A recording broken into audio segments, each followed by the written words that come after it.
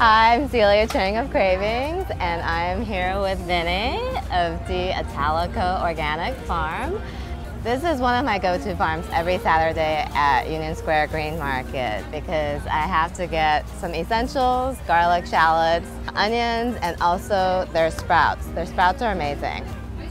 So Vinny, you're gonna tell us how to recognize a fresh string bean, right?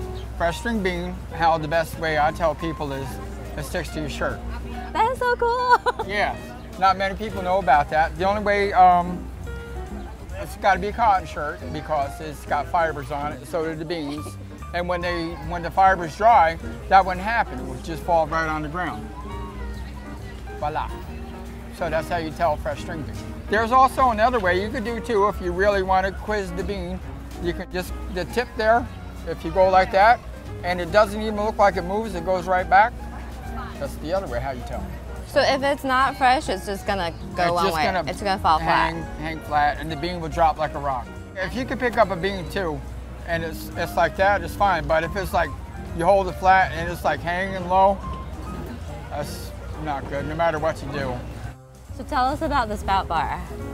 The spout bar, we have broccoli, radish, wheat, lentil, pea, mung bean, sunflower, garbanzo. And that's year-round? Year-round. We buy the organic seed. We sprout the seed ourselves. See, in this market, you're not allowed to sell anything that you don't make or grow or catch. You can mix 3 different types in a box. They're $4 a box, and they all last at least a week. Every week, I have to buy the garbanzo sprouts. Half garbanzo, half broccoli. Because I like to make hummus.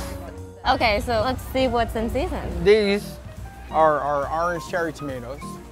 These tomatoes are staked up, they're tied up, they're meticulously taken care of, a lot of work, a lot of effort, and I could say that these are the best tasting tomatoes that you can purchase here. They're fabulous. They are. Just look at them.